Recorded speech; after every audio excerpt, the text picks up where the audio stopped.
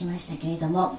改めて新曲が出て、本当になんて言うんでしょう、普通、歌をもう一度歌いたいと言ってなかなか歌えるものではない。また新曲が出るというのも今の時代そんなに簡単なことではないので、そういう意味では本当にいろんな方たちの出会いに感謝をして、また皆さんに一日でも多くお会いできて、また歌が聴いていただけるように頑張っていきたいと思っていますので、は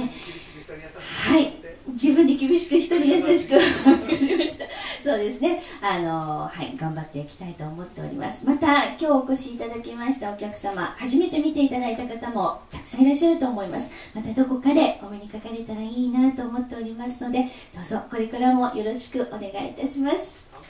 ありがとうございます。それでは最後にもう一度恋しずくどうぞ聴いてください。